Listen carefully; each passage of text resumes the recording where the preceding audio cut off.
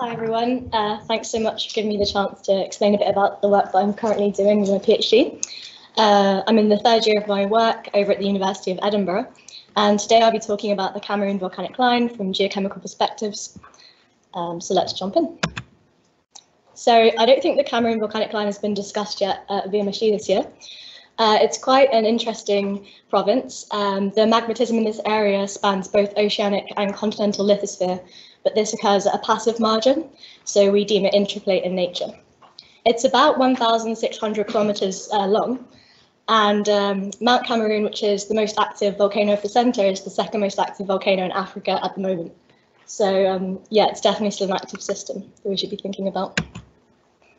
In terms of intraplate magmatism, the Cameroon Volcanic Line has some interesting features which we don't see in other places. Namely, the magmatism in this area is not time progressive, which is something that you'd expect given that the strike is so definite from the southwest to the northeast. So this plot to the right just shows the volcano's position and the age of onset of magmatism in the area. You can see that the youngest part of the line, Etinde, which I've labelled there, is actually in the centre of the line. So this is really not what we'd expect if the volcanoes were getting older or younger in one direction. As well as this, there are other observations which lead us to think that the situation might not be a simple mantle plume model in this area, such as regular olivine temperature from thermobarometry and conjugate magmatism in Brazil on the other side of the Atlantic. So this is where my PhD comes in. The goal of my work is to investigate a new model for intraplate magmatism, which invokes an enriched component in the mantle rather than a deep-seated mantle plume. So I'm combining lots of geochemical techniques and applying them to rocks from Etinde, which is a volcano with quite extreme geochemistry at this line, which I'll go into a bit more later. On the right there is a map of where I've got samples from. And sadly, I didn't get to go out there myself, though I do have other fieldwork planned elsewhere.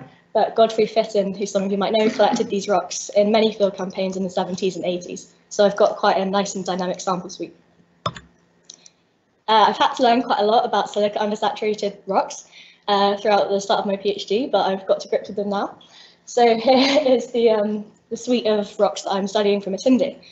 The least evolved contain olivine, but they're all nepheline normative and highly silica undersaturated.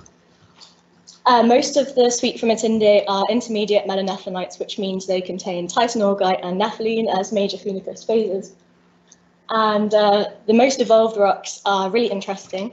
They're called schorlemite nephilites because they contain this mineral called schorlemite, which is similar to garnet, and they also contain leucite, melilite, and nepheline. But two key minerals that I want to draw your attention to, if they haven't already stood out, are howine and nosium. So these are pretty much the same thing, just that nosium's a bit more evolved. I'll explain a bit more in a second. But howine really is that blue and plain polarized light. It's a really cool mineral to be working with. And I wanted to draw your attention to these because I'm going to present some work I've been doing on sulfur and chlorine today. And sulfur is hosted as a major phase in howine. So just to expand a little bit more, this is just the, I guess, phase diagram of sodalite group lithoids, and howine is the calcic end member, whereas nosium is the sodic end member. And on the graphs that I'll show you in the upcoming slides, I've color-coded rocks which contain howine as blue and rocks which contain nosium as red. So just to give you a bit of a taster of just how wacky Etinde is as a volcano, here are some of the two plots that I wanted to show you. There's not too many more graphs in my talk. But Etinde is highly enriched in volatiles and incompatible trace elements. For all intents and purposes, it means that I've got strontium contents of over 5,000 ppm. This is whole rock data. And the strontium is so high that Godfrey actually defined a whole new mineral called strontium melilite a few tens of years ago. But yeah, these rocks are really interesting. And then I'm doing a whole host of other work, which I'm not presenting today, which talks a bit about halogens and sulfur content. But you can see here that they're really also quite enriched in the volatiles.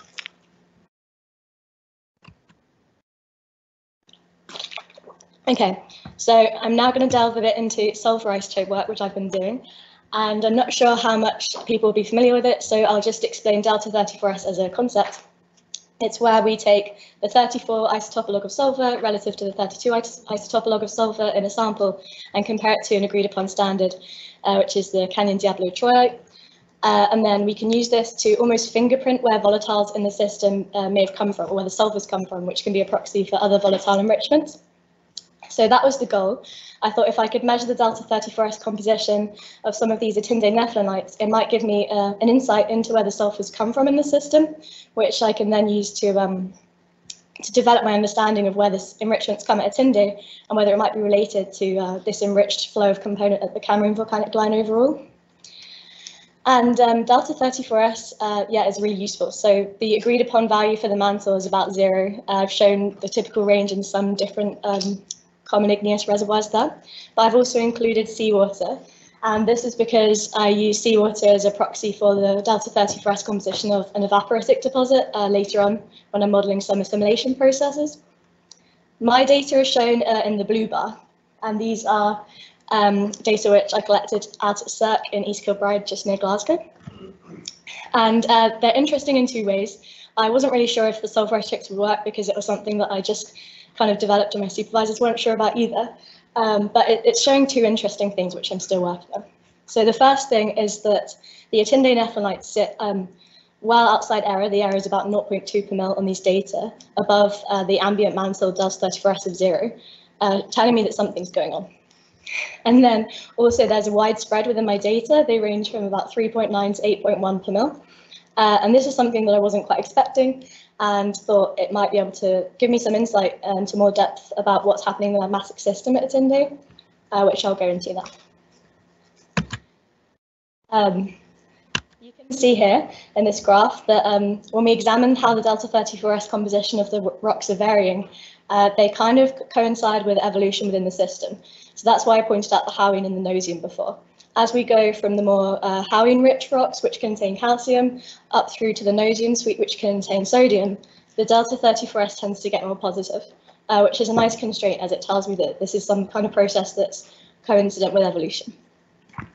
So first I modelled the idea that I could be assimilating a highly positive delta 34S composition component into my magma, which is driving the compositions towards more positive values. And this has been invoked in other places. So this is just how it might look. Evaporitic deposits haven't been studied extensively in Cameroon, but not much geology really has in this area, and they could exist because there are a lot of interesting deposits around the area. So this is just a simple model of one of the assimilation curves which I plotted.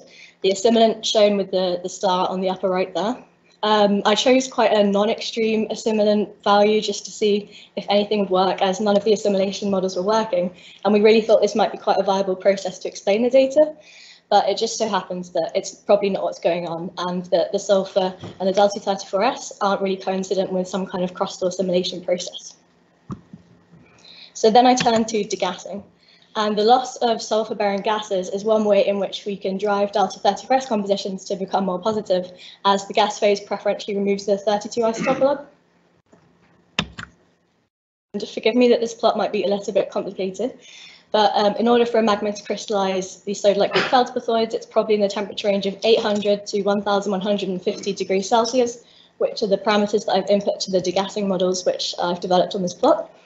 I've used a nickel-nickel oxide oxygen fugacity buffer of 0.85 to 1.4. And you can see that degassing maybe goes some way to explain some of the variation that I'm seeing, particularly with some of the howine-bearing rocks. I've been in conversation with some people who know a bit more about sulfur isotopes up at St Andrews, and are hoping to measure a couple more data points because we're unsure whether degassing is totally plausible in this situation, but it's something that I'm really developing with other people. So hopefully this will be a work in progress before IRC. Then on to that second question, does the fact that the Atinde nephelinite sits higher than delta 34S of 0 tell us that there might be something else going on with where the sulfur is coming from? And a delta 34S higher than 0 is something that we would associate with a metasomatic or recycled component if we can unpick other processes which can push it to more positive values. So that's where my thinking is at the moment. My data aren't necessarily contradicting the idea that the sulfur might be metasomatic in origin, which would fit nicely with our new model for how Cameroon Volcanic Line magmatism might be occurring, though it's not totally constrained yet, namely because I haven't managed to measure the delta 34S of the most primitive rocks, the olivine-bearing suite, as this was limited at Cirque. Though I think in St Andrews, hopefully it will be possible to do this, and I've got lab work planned for 10 days' time. I'm right in the middle of my PhD, so I'm combining these kind of investigations into metasomatism with other work, measuring the chemistry of olivines, looking to integrate a halogen dataset which I've collected for all of the rocks from the suite, as well as trace elements from my SPMS. And I've got some time to do in situ SIMS work, looking at perovskite phenocrysts, which can hopefully explain the partitioning behaviour of some of the incompatible trace elements which are behaving in quite unique ways at this volcano. And I've also got some argon-argon dates coming back for the volcano. But in summary, hopefully you stuck with me for the sulfur isotopes. The key points are really that Atinde lavas are really enriched in volatiles and incompatible trace elements, and that we're not quite sure why this has happened yet. Sulfur isotopes are a useful tool, as they can fingerprint where magmatic volatiles may have come from. The unusual geochemistry is unlikely to be associated with assimilation, which is something that we were really keen to investigate. But the significance of degassing and the metasomatic origin of sulfur are things I'm hoping to elucidate with some lab work in St Andrews. So I'll take any questions now.